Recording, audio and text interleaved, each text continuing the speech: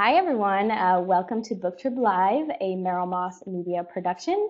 Today, we are joined by Kass Morgan, the author of the New York Times bestselling trilogy, The Hundred, which served as the launching pad for the CW series of the same name. It's an exciting day. I'm wearing war paint. We're not only talking with Kass, woo, but we are also, our live chat is sponsored by CrazyDogT-shirts.com, and we're giving away Where is Juan Heda shirts, if you can see, to some lucky viewers in honor of the season 3 premiere of The 100 tonight. So stay tuned throughout the chat for a secret word that you'll need to tweet at Booktrib to be entered to win. So hi, Kass. Thanks so much for joining us today to talk about The 100. To get started, Thanks for having me. I'm happy to be here. No, it's so exciting. To get things started, give the audience a rundown of the book series and, what we can expect. Yes, so if for some reason you have been living on a space station and haven't been following the fantastic action on the show, or if you haven't read the books, the idea of the 100, it takes place in the future after Earth has been rendered uninhabitable by nuclear war, as is wont to happen in young adult literature. Mm-hmm. The survivors have gone up into a space station, and a few generations have gone by. They think Earth might be safe again for humans, but they're not sure, and they can't risk real valued people to go down and see. So they send people they deem expendable, which is in this case teenage delinquents from the space station's prison. So 100 kids with dark secrets are sent down to Earth. If they survive, their crimes will be forgiven and they'll get to rejoin society. And if it turns out Earth is not survivable and they all die, oh well. So that's the premise. They lose contact with the ship and all the adults, and romance and action and betrayal ensue. And then, so the books were the inspiration for the CW show of the same name.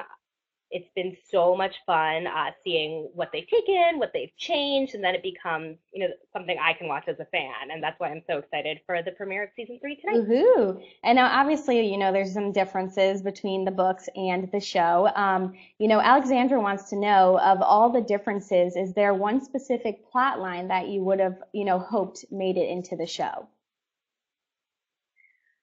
Um, so the books are told through multiple POVs, and there is one POV character, Glass, who in the book stays behind on the ship, which is a fun way to sort of see what happens after the 100 depart. And that didn't make it into the show for obvious reasons. They already had a lot going on the ship with all the adult characters, and it makes total sense in terms of TV storytelling, but it would have been great to see her and her love interest Luke on screen. So that's something I missed a little bit. Ooh.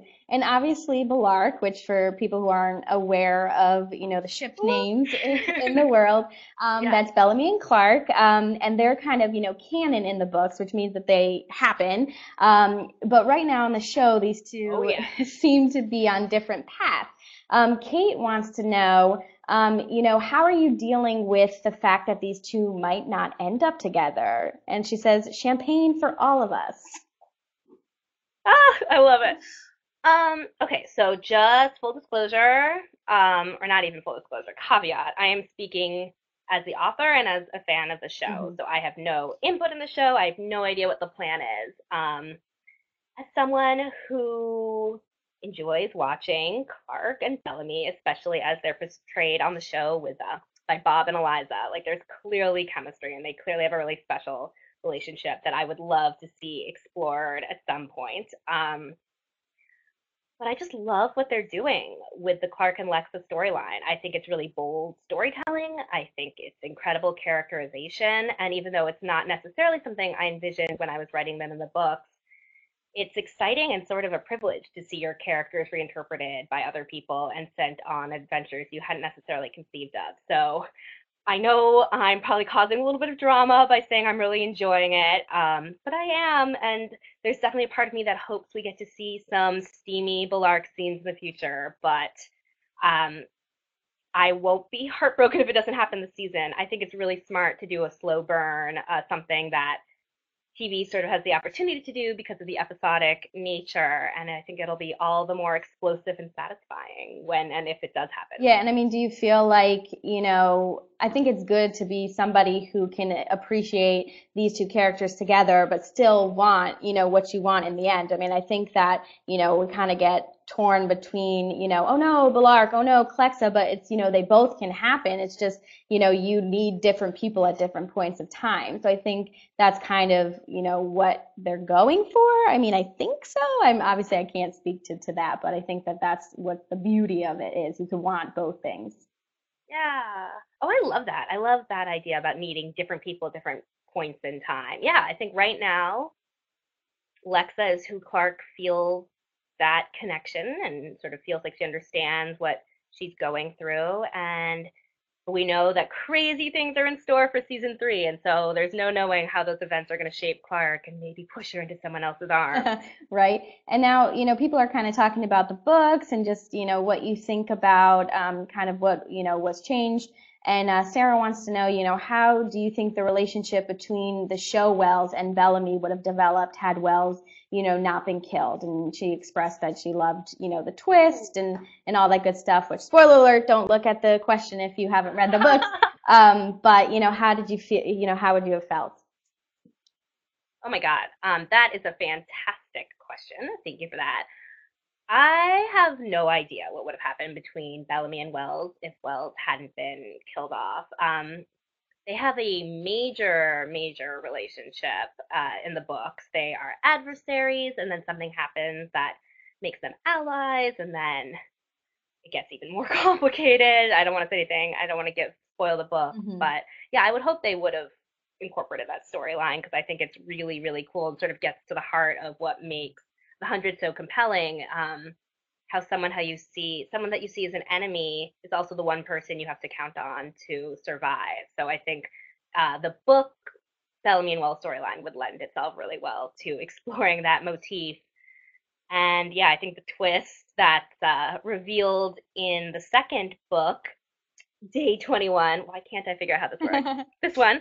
I think if it were in the show, it would blow people's minds. So yeah, if you want to read something crazy, check out Day 21. Definitely, right. And now, Connor says, what was your response to the Clexa kiss? A handful of fans felt there was no build up and it came out of nowhere. Do you feel the same? No. I mean, she definitely didn't have that same sort of history with Lexa as she did with Bellamy, but you kiss people for a variety of reasons. You kiss them because you've liked them for a really long time and trust them and care about them and are attracted to them and the timing feels right. And sometimes you kiss people because you can't help Right. yourself. And think in a world like this where you don't know how long you're going to survive. Like, that's why I always love disaster movies and post apocalyptic stuff because it's really about heightened emotions and living in the moment and not really thinking about repercussions. So I think the Clark Lexa kiss really sort of speaks to that spontaneity and that living for the moment. Definitely. And I mean, people want, the show and everything all over the world. So that's kind of a testament to your work. Becky says, do you know when the show will be crashed landing in the United Kingdom? She doesn't think she can wait any longer. Oh, well, thank you, Becky. I love the wording of your question. That's fantastic. I don't know when it's airing in the UK. I think right now, like Google would be as accurate a source of information as me. So sorry I can't be more helpful, but fingers crossed that it's soon. And I just have been so touched and flattered and excited by all the support all over the world, especially the UK. I visited a few weeks ago and took photos of the book every time I saw it in Waterstones and foil. So thank you for your support and for spreading the word. That's so awesome. And now, Jesse wants to know if you could guest star on the show, what kind of character would you play? Thank you, Jesse, because no one's offered that to me yet, and I have such a great idea. Okay, so at first I was worried that my book was turned into a show for the CW because I just wouldn't be hot enough to be an extra, because even the people in the background look like models. But since the grounders wear lots of makeup, And since they ride horses, which is one of my secret talents, I think I would make a fantastic grounder. I already have my outfit picked out. If the wardrobe department doesn't feel like they want to spend their time on that, so I would come. All I need is the horse, and I could even bring my own horse if people want. I don't have a horse, but I'm sure I could find one if the opportunity presented itself. So yes, I want to be a spear toting, eye makeup wearing, horseback riding grounder. And Mackenzie, you can come and help me with my makeup. Yeah. And kind of, to keep on the whole character, going in that direction, have any of the characters on the show done, anything that you didn't expect them to do? Um, yeah. I think I didn't expect that little girl to kill Wells in Oh. season 1. I did not expect. Wait, we can talk about spoilers from seasons 1 or 2, right? Yes, We're just yeah. assuming everyone's caught up. Hmm. God, never in a million years would have expected Clark to kill Finn, but I really think that moment just captured her as a character. She has an incredibly sort of clear sense of right and wrong, Yeah. but it's all contextual based on that moment and the information available to her. So sometimes she thinks one thing, sometimes she thinks another thing, but she has this really like strong moral compass and is really ready to do whatever necessary, even if it's awful. So I thought that was a big turning point for her as a character. I didn't expect it, but I loved it. And now, did you expect kind of the end of season two, the whole, Lexa betrayal, and then Clark, ultimately having to do what she did? No, I didn't expect any of it. And people assume that I'm sort of feigning my surprise when I'm live tweeting, but I don't watch the episodes ahead of time. I have no idea what's happening. Um, so I was shocked, and I think it's what I love about the show is that it keeps readers on their toes. Everything is surprising and shocking, but nothing really feels out of character. Hmm. You sort of understand, yes, that is what someone with this set of values, in this circumstance, with these priorities might do in that situation, especially when they're at war. So I sort of love that balance between the shock value, but also how it feels really in keeping with the great characterization they've established. Yeah.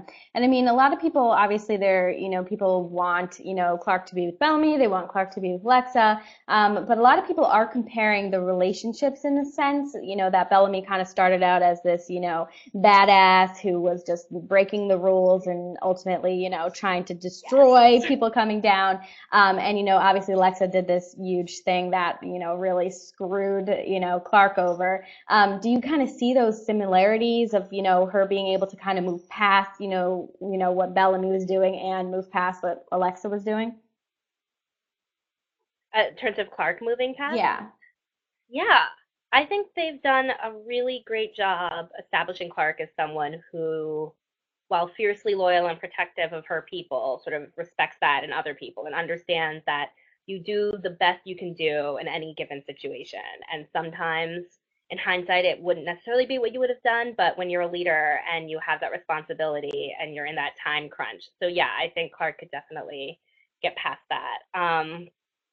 It was sort of fun playing with that dynamic in the books a little bit. So part of the premise of the book is that, and in the show, is that these are all teen criminals who are imprisoned for something that the ship deemed unforgivable. And Clark's secret in the books is so dark and twisted. I actually didn't think I could get away with writing it. Not that like people get mad at me, but that I wouldn't be able to pull it off. It's like how can you make a character likable who has also done that? Hmm.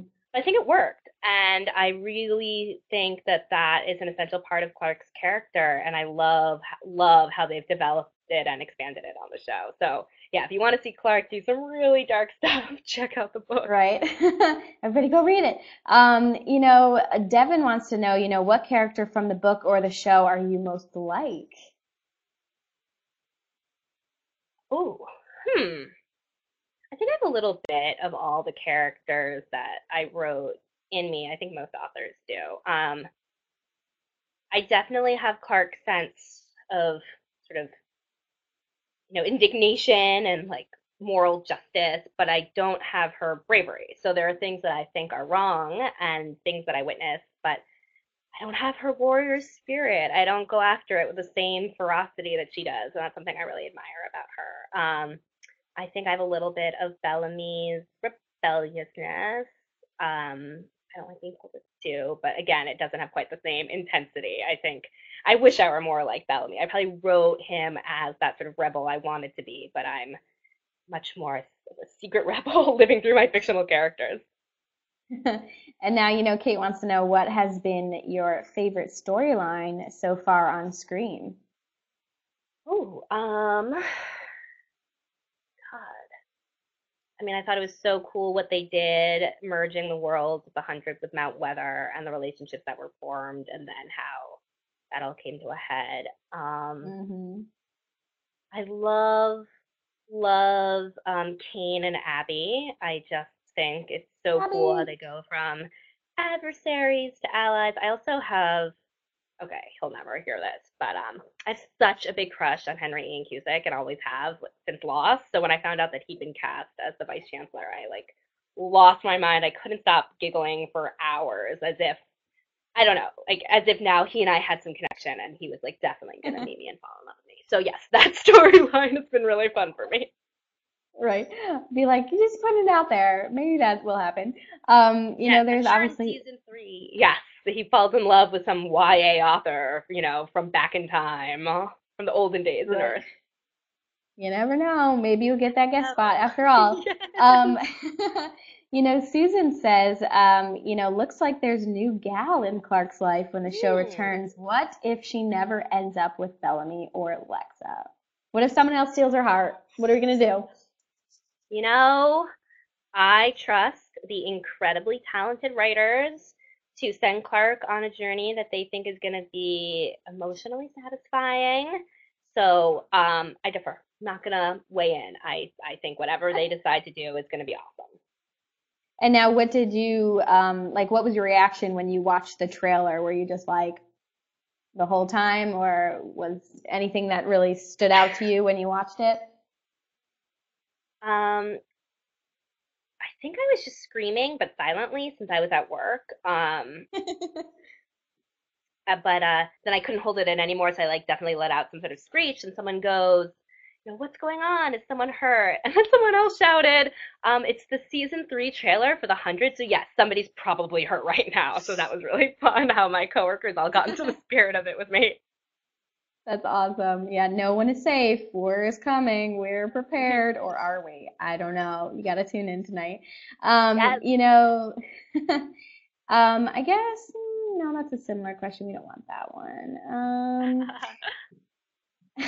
Oh, this is a good one. Sarah says, if you could write a fourth book, what direction do you see your characters going in?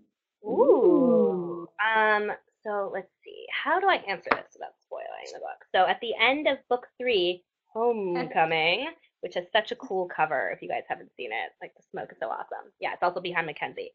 So at the end of the third book, something really big happens. That would definitely be something I wanted to explore if there's a book 4. But in terms of stuff I can say without sounding annoyingly vague and cryptic, Bellamy finds himself in a leadership position that he hasn't been in before, which is something I would really want to explore. Because in the show, he assumes that authority pretty early. In the books, he's a little bit more of an outsider for longer, so I would love to explore that tension between his sort of natural rebelliousness, but also his incredible loyalty for the people he has started to feel responsible for. So yes, that's what would be the heart of book 4 if I get the opportunity to write Ooh, well, we want to see a fourth book, so we're just putting out those that. vibes. A lot of people I'm seeing Thanks. comments of, people are sad that Wells was kind of killed off on the show pretty early Yeah. on. And, Sarah, Sarah says, I will be forever disappointed that they decided to kill Wells. A bunch of fans think he would have been perfect for Raven. What are your thoughts on, what their dynamic could have been? That is Oh my interesting. God. That is such a good question. Thank you, Sarah. I have never thought about that, but I think I agree. So, in the first book, there's a little bit of a tension between Wells, Bellamy, and Clark, and turns out that Wells may have committed some terrible crime in order to get sent down to Earth to be with Clark, who is his ex-girlfriend, who he still loves. But of course, she Mm. may find someone else that she finds intriguing on Earth. So I think in the show, since Wells and Clark don't necessarily have that history, it would have made so much sense for him to get involved with Raven. We know he likes tough girls. We know he likes smart girls. And I think, yeah, I actually think he would have fallen pretty hard for Raven. So anyone wants to write Hmm. that fan fiction, I give you my full permission. And now, what do you think about, the characters, the new characters that they've kind of created in this world? Is there one character that really just stands out to you that you just have grown to love a lot? Um, I love Murphy. I think Murphy's he awesome. sort of deliciously evil, but sort of vulnerable. And I like Mm-hmm. that. I'm really interested to find out what happens with his storyline now that he's off with Jaha. I I love what they've done with Abby, and Paige does such a spectacular job bringing her to life. In the books, Clark's parents are not alive, so I never got the chance to write her mother. So that's been really fun to see. Mm. Ooh. And now, obviously, we've kind of hit a point where we want to tell you guys the secret word, so you can head on over, to Twitter and tweet at Booktrib one Heda, and you can be entered to win one of these T-shirts from CrazyDogT-shirts.com. Where is one Heda? Oh no, I guess you're gonna have to tune in and see. Um, so obviously right, we have lots more questions. Let's see, all right. Nope. Sorry. There's so many. I don't even know what to Vetoed. say. Right, Vito. One of those, my face is probably just hilarious, watching me look for the questions. But all right. Ooh, Devin wants to know, what are your thoughts on Lex and Clark? You've kind of touched upon that a little bit, but she says, do you think you would have ever added a character like Lexa to the books? Hmm. Um, I think I sort of do. So, in the books, the equivalent of the Grounders are called the Earthborn. So they're sort of this Mm. tribe of people who never went up into space and have an adversarial relationship with the hundred. And there's a character who is definitely a sort of badass teen girl leader figure. In the books, she's called Sasha. So um, Mm. Alexa wasn't more than a sparkle in the writer's eyes when I wrote Sasha, so I don't, you know, they're definitely two separate entities, but I think their sort of spirit is similar. So, yeah, and then in terms of what people really love about Lexa, in addition to her being a strong, fierce leader, is her connection to Clark. That, yeah, totally could have been a storyline that I would have had a lot of fun writing, but I'm so proud and glad to see it played out on screen on the show. Right. I know they've done a great job kind of just molding their worlds and adding some new characters as well. And Kate says, in your books, Bellamy and Clark are undoubtedly fond of each other. That's probably an Fond understatement, indeed. but Yes. fond. They're fond of each other. She says, why do you think, Book Balark works so well? Ooh, oh my God. Well, I mean, I didn't know it worked so well. I didn't realize what the reaction was going to be. So it's incredibly gratifying to hear readers' responses and see how much that relationship has resonated for people.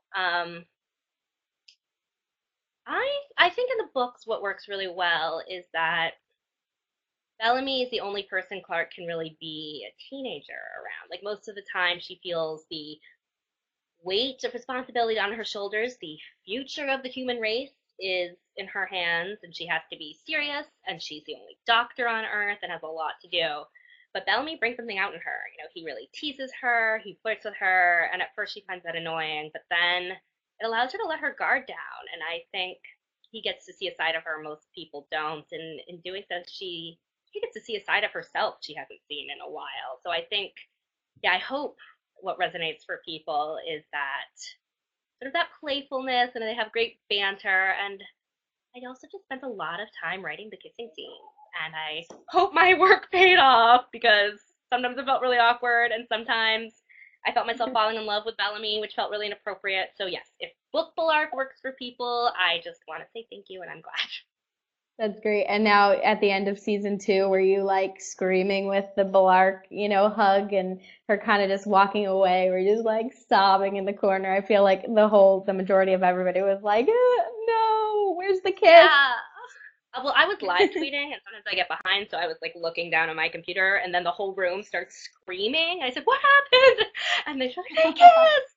So I didn't know it was like a cheek kiss or a mouth kiss. So then we had to rewind, and I watched it, and then we watched it again.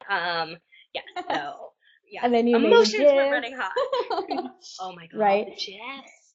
Yeah. Thank you to everyone who created those gifs. And I think it was trending on Twitter that night. It was just amazing. I'm sure it was. And now, Becky wants to know which actor do you think suits their character the most? I mean, the whole cast is amazing, obviously, but if you had to pick somebody who kind of transformed that, character on the book to the screen, as I whack myself Great in the face. question. Um, I didn't see that. It didn't happen. What are you Everyone, talking about? didn't happen. I think Eliza as Clark is fantastic. She gets that mix of fierceness and vulnerability, which for me was always a hallmark of Clark, and it worked really well. Um, in terms of visually, when I saw the picture of Marie, who plays Octavia, it was startling because it's so what I had pictured in my mind. It almost felt a little creepy, like who hacked into my brain and cast this girl? And then, of course, her performance is just extraordinary. So yeah, watching her is just surreal and so much fun. And now, obviously, with the show returning tonight, what are you looking forward to the most? Is like something you're kind of waiting for, or you're just kind of really excited for it to be back and to see where these characters are going this season? I wanna I want to know about that really creepy, beautiful AI lady who was talking to Jaha. Mm-hmm. I think that Mm-hmm. storyline's going to be fantastic, so I'm really excited about that. I want to know where Clark went. I, yeah, I have no idea what's happening, and so I'm as clueless and hopeful as everyone else. Right. And now you said you're going to be live tweeting with us tonight and watching the show? Yes, yeah. What are you Woo. most excited about? Which storyline are you Oh curious about? boy. I don't know. I really am curious to see, what develops with Jaha. We're not really sure if he's crazy or if he is onto something. I'm very intrigued by that storyline. I'm like Yeah. confused but intrigued, I think. And also obviously I want to know what Clark's doing. Is she coming back? Where is she going? I mean, there's so many Yeah. questions. There's so many kind of characters that I'm really excited to see. And I really can't wait for it to come back. And soon, it's happening so soon, so I'm really Yes. excited. Like, yes. Three and a half And now, hours. right? I know countdown. How many minutes? How many Four seconds? and a No. half. Three and a half. Yeah. Yeah. Right? And now, obviously you'll be live tweeting. Do you ever get, in terms of Twitter interactions with fans, do you ever get people who kind of, blur the line of, you wrote the books and obviously there's this TV show. Do they think that you are the one who's kind of pulling the strings? Do you ever get any negative feedback, or how is it kind of living in that Yes. bubble? Yes, I do. And I appreciate the chance to set the record straight. Yes. I'm not involved in the show. So no matter what I think about Belark or Klexa, I can't control what happens. I Hmm. am just as invested as everyone else, but I don't get any opinion or sway. So, yes. So there's no reason to get mad at me if the ship you want doesn't take off. And but other than that, no, like people have been so nice and supportive, and it's just been the best part talking to fans. It's just such a treat. Right. That must be so amazing. And Becky says, thanks for answering my question. And she says, have you ever written something and decided to take it out? If so, can you give us an example? What didn't Oh make my the cut? god. Yeah, I have like a whole book length of scenes that didn't make it in. Like some of it's really big stuff that just didn't work with the rest of the book, and some of it's really small stuff. I had a scene where Clark actually goes to Mount Weather and finds Van Gogh's Starry Night, um, Mm. which I really loved, but didn't make it into the final book, and then it showed up in the show, which was like really validating for me. I'm like, oh, it did work, and it is a beautiful moment. So I was really, really glad to see that on screen. That's so amazing. Oh my gosh, that must have been like, what? What's going on? Yeah. And now, in terms of kind of the differences, is there, what's one thing that I don't know what I'm trying to get at here, but what's, one thing that you're kind of really excited that you didn't wrote. Wow, word. It's a long day today. Oh my gosh, I'm having one of those meltdowns. But what was something that you kind of were like, hey, this really worked. I wish I wrote that. There you go. Let's get the words out today. We can do it. Really, really good question. Hmm. I I think incorporating sort of elements of the different sort of cultures that were left behind works really well in the show. Hmm. In sort of my version of Earth, it takes place. So I think in the show it's 99 years since humans left Earth. In my book, it's 300, and the Oh idea wow. was that like most infrastructure, most buildings, like most evidence that humans ever existed were destroyed. So it's almost more like a lost Lord of the Flies, like people coming down to this planet that's all forest and jungle and nature with like a few remnants. Um, and I like how in the show there's just a lot more to play with. I think it's cool that they have Mount Weather full of people and like all these different societies. And yes, so I think it sort of makes sense that we each chose a different premise for our stories, but I think that works really well on the show. Right. And now the double-headed deer, we can't forget that. No. That was a big moment when they got down on the ground, obviously. So that's pretty cool to kind of see that come to life. Are you just kind of in awe still? Like, do you still kind of get not starstruck, but are you just really excited that your work kind of got out there? Yeah, I mean it is so rare for a book to get turned into a TV show or a movie, and I'm Hmm. just extraordinarily lucky and grateful. So every day I'm grateful for that. And most of the time though, I don't really think about it that much. I have a full-time job where people aren't talking about the 100 all the time, and some people don't even know about it. The most do. What? So but the sort of those moments where I get to sort of break out of that compartmentalization. So I went to visit the set last year, which, as you know, films outside of Vancouver, and I was playing it Hmm. cool. Okay, not really cool. I was like so nervous I couldn't walk, but I wasn't letting it show. And then I'm driving up this mountain into the sort of national park where they film, and all of a sudden I'm just walking down this dirt path, and I see a spaceship in the trees. And it was just sort of that was the moment it was real for me. It's like, oh my God, this spaceship fell out of my head into this forest in Canada. And yeah, so that for me sort of made the world feel really real and sort of made the show feel really real. So that was probably the coolest moment so far for me. That's so amazing. And now obviously we're kind of running in overtime, but we are having a blast. And kind of the last question would be, what would be the message to the fans? I mean, book fans, show fans. Obviously, there's some shipping wars going on and just everybody speculating what's going to happen. Do you have anything, not to ease people's mind, but just to kind of say, hey guys, keep the peace? Just that I think the show is doing something revolutionary in terms Hmm. of storytelling, in terms of presenting, queer relationships, in terms of showing that you can kill off main characters, in terms of Hmm. keeping people on their seat, and that's what makes the show so great. And just because it's not going in the direction you necessarily thought it would doesn't sort of devalue it. And I think they're just doing masterful storytelling. So, yes, my advice would just be go along with the ride. And if you Right. want lots of Bulark, I mean, there are scenes in the books that I like can't imagine my parents reading without wanting to die. So there's plenty of Bulark action there. Right, that's some great advice. And obviously, it's been a joy to have you. We want to thank, obviously, Crazy Dog T-shirts for donating some awesome T-shirts that you can enter to win. Everyone's a winner, though, so if you don't win, you can head on over to the link that I'm posting right above, and you can use that promo code and get 20% off to get the shirt and join us. Where is Juan Heda? I mean, that is the question on everybody's mind.